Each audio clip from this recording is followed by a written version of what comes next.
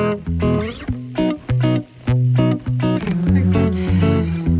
always get me right here. That's because you're too short. That's good. There we go.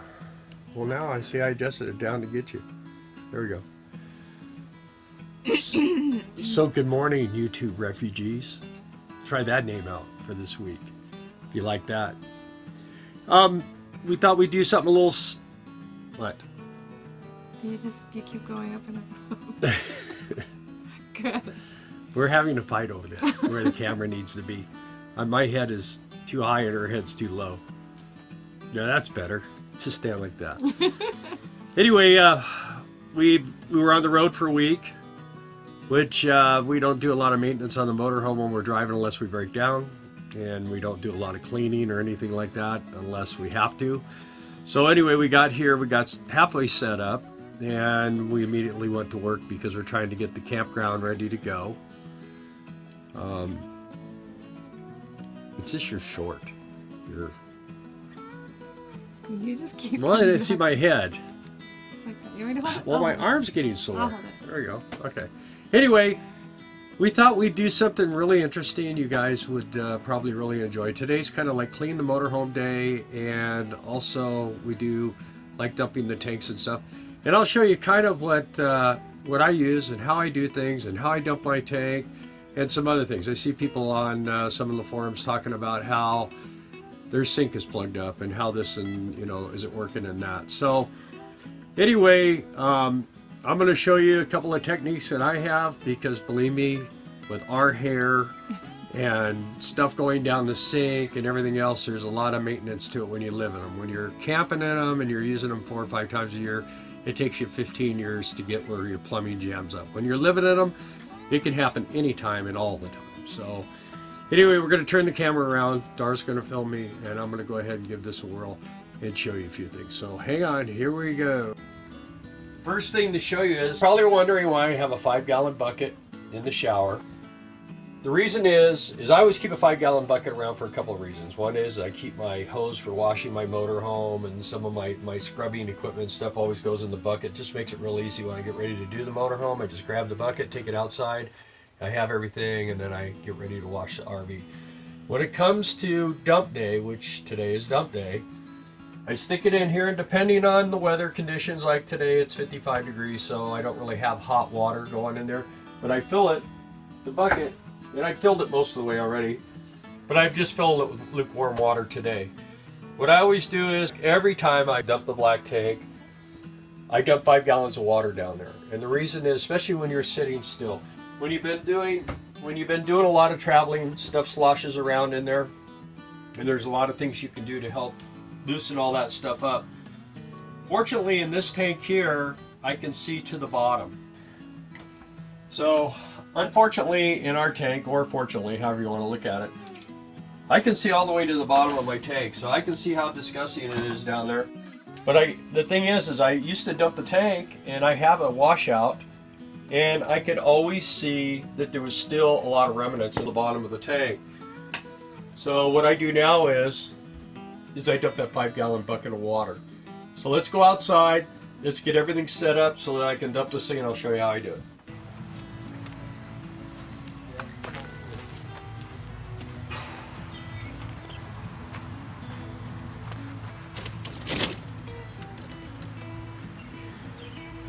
So what I recommend is that if you know you're going to dump today, then yesterday you should have closed your gray water tank to store up some water, extra, well, we call it liquid water, something you drink. You wouldn't drink that. Anyway, so you want to store up some extra liquid to run it through the tank. At this point, it's not a real big problem the way everything I have set up. But what I've done is and I'm going to get some feedback on this, but trust me, I don't get any backwash on this. This is my black water washout here. So I'm going to go ahead and turn that on, and then I'm going to dump my black tank. So now we'll go back inside, and we're going to leave that running, and we're going to go back inside. We're going to do the 5-gallon bucket. Okay, so we got the outside dumping, and we got the rinse out running. Now I'm going to take a look down here, And I can see, yeah, it's washing it out, but it's still nothing like it should be. So that's when you got to know you can fill the water outside or however you want to do it. The most important part is to not wash the bathroom floor. So here we go. We're going to dump this down. We're going to do it like as fast as we get that to go down. And that goes in there and it takes all the stuff out of the corners and everything else. And I can see right now it's just clear water running down through there. It just took everything out. Before it looked like Willy Wonka's little chocolate river, and now it's nice and clean down in there. So we'll let it run for a few more minutes, and then what we'll do is we'll go out, shut it off. One thing that I found, especially like I said with Darla and I, we have a lot of hair. So it's always a battle to keep these things from plugging up. The plumbing is a lot smaller on an RV than it is a home. So they tend to plug up a lot easier. So a little trick is you can go to the dollar store, Walmart's, RV stores. Most of them will have these little screens. And what I use to get the hair out, which sometimes I have to do this a couple times a week, but it keeps that hair from going down the sink. Two other tools you should always have is a pair of needle nose pliers and one of these little hooky deals, because sometimes they still do get down past there. Now I cleaned this out the other day, so it's pretty good. I usually have to do this maybe about once a month at the most since I've gotten these. Before that I had to do it every week. Every week I was having to clean it out, but that's just a few days worth right there. So that's basically what you need to keep stuff from going down there.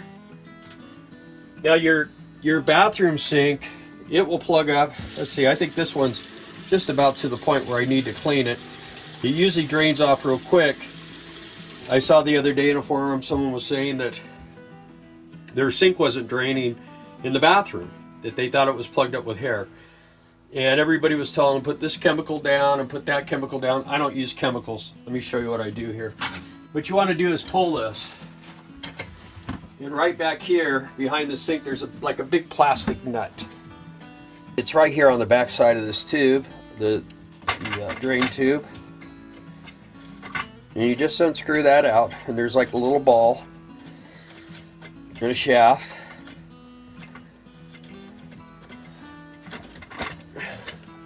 I make it look harder than it really is. Just pull that back, and then you pull that out, and today we don't really have any hair. Let me get my flashlight and look down there. So you're probably noticing that a flashlight is a really critical thing to have in an RV. So like I say, I stay on top of this hair situation. Not that this would ever happen, like working at Sugar Beets and putting in a 14-hour day and being totally exhausted and coming home and Darla saying to me, the sink in the kitchen won't drain. And everything I tried didn't work. So I ended up going to the hardware store twice trying to get the thing. I finally got this little plunger, and I'll show you that in a second. So this just slides back in. You see there's a little hole right there? Can you see it? Yeah. Okay. So we're going to slide that back down. You want to keep that.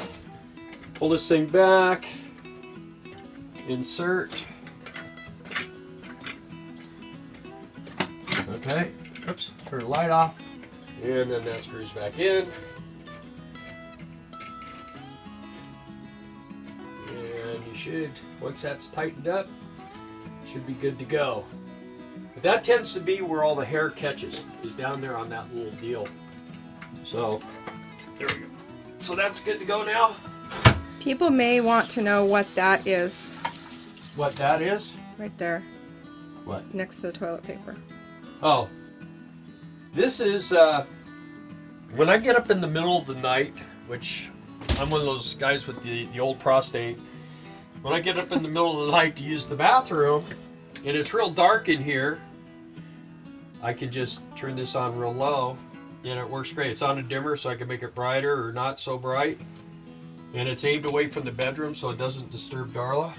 Flashlight, toothbrush, pair of pliers, and a hooky deal. Another thing that I suggest that I just recently found that is amazing for cleaning your seal and just keeping that toilet awesome, because this is a high-end toilet. It's a sealant. It's ceramic. It's not a plastic toilet. The plastic toilets don't seem to get the same type of buildup in them, but they do get their own type of buildup. I've started using CLR on all this, and I'm telling you, it makes that seal work better. It gets rid of all the grunge and the nasty. Works really well. Plus another thing, I'll show you this over here.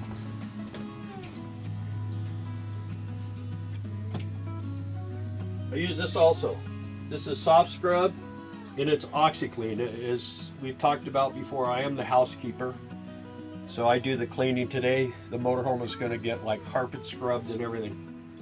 So this OxyClean works really good for cleaning your shower and cleaning the toilet.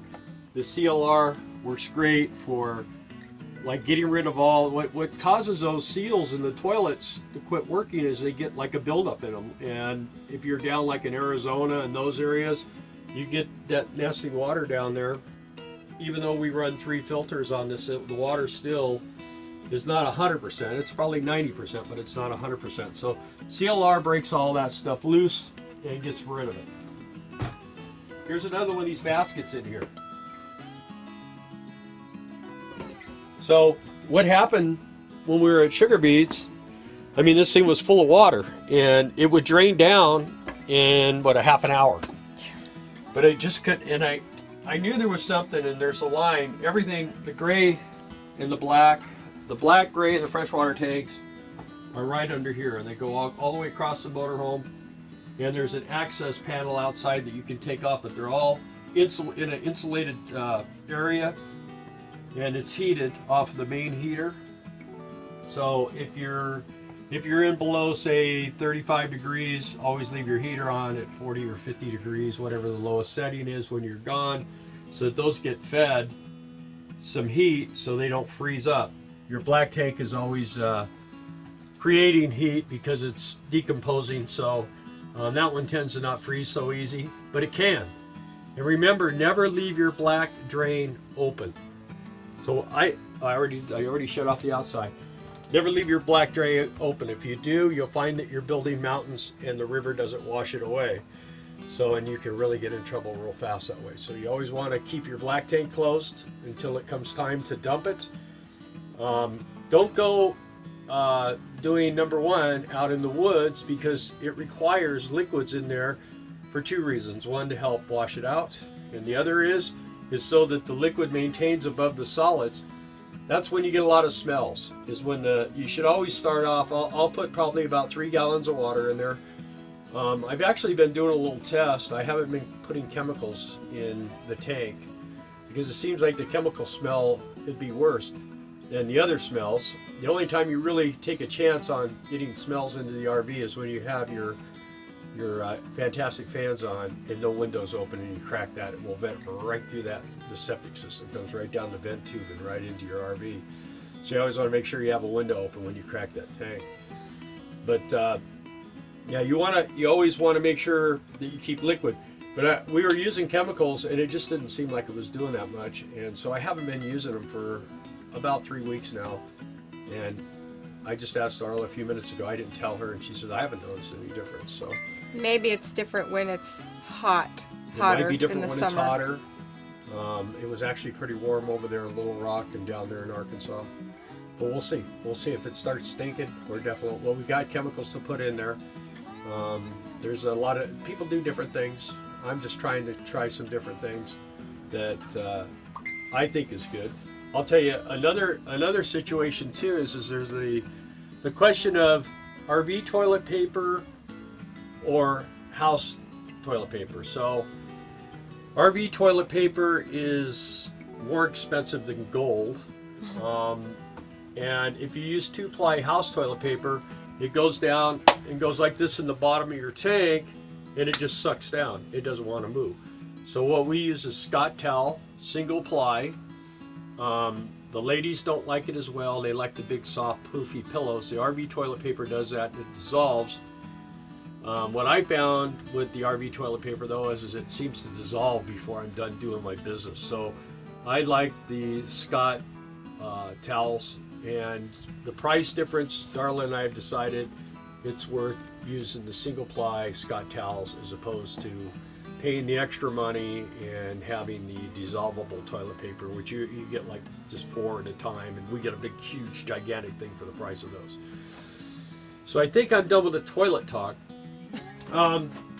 Here's another tool. Got to have one of these. And of course this unscrews off, but you know, you can't, if you want a short one for inside an RV. What I ended up doing that day is... Can I also say this is just for the sink in here, not for the toilet yeah, and well, the sink? You will never use this in an RV toilet, right, because there's no trap in an RV toilet. If you have a toilet where you look down and you can't see if it goes like this and it goes to the side, it's just plumbing going over to the tank. There is no trap in there. That's the thing with all the sinks have traps where it comes down and it goes up and then it goes into your tanks. That's the wonder of plumbing. That's what prevents the smell from coming back up in the sinks. On the toilets, they don't do that. That's why you have to, if your toilet isn't holding water, if your seal is not holding water, then you're going to get smells inside your RV, because that's what prevents the smells from coming in. And when you open that trap, you're releasing exhaust from the toilet into your RV. You're always going to get a little bit of it. It tends to get more when you have the fantastic vent open. But one of the things about it is if you're in there doing your business, you're going to want that open. You want to make sure you have a window, like we keep a window out here open. We have the fantastic vent open. You want to keep the door going in there cracked so that air can get in, or you can open a window in the bedroom and do the same thing. But you wanted to be able to get a good, you know, get the air displaced in that area. It's kind of a little bit of a tough conversation to have, but when you're living together, it's just called consideration. You know, I mean, everybody does stink.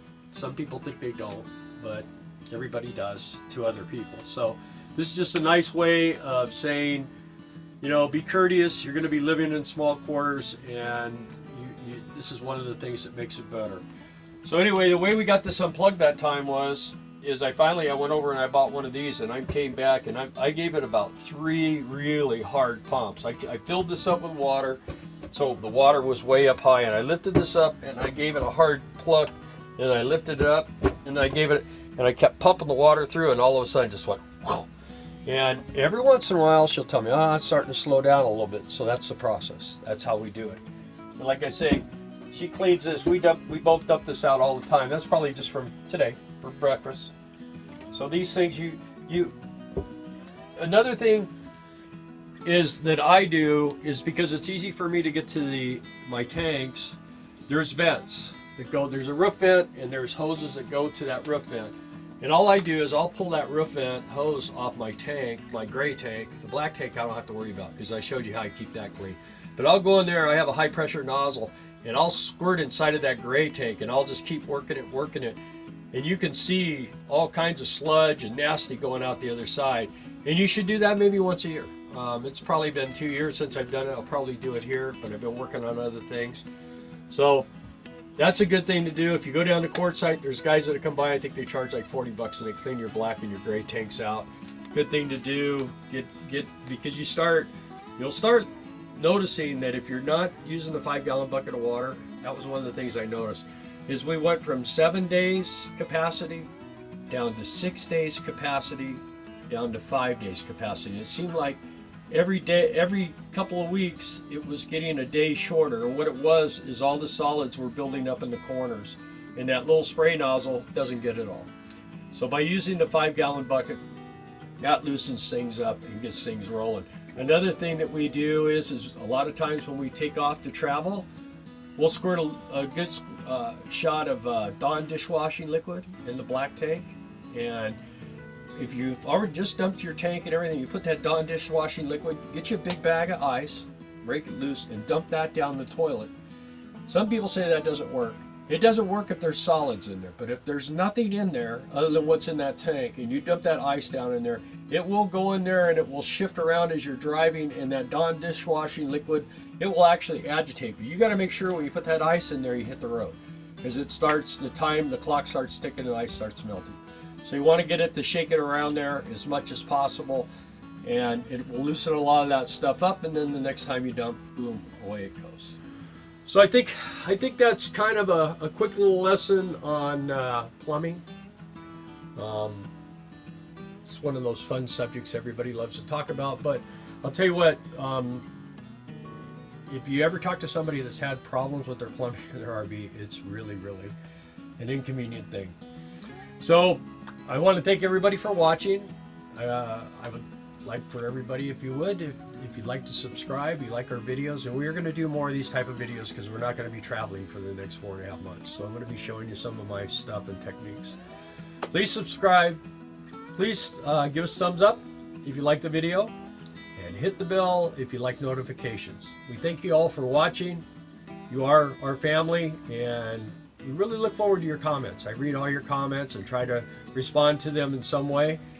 And so if you would, please do that. If you have any questions, about what I told you today or anything, feel free to write a comment about that, and I will get back with you on it. So thank you. Have a great day. Bye. Oh, and Darla says bye. Bye.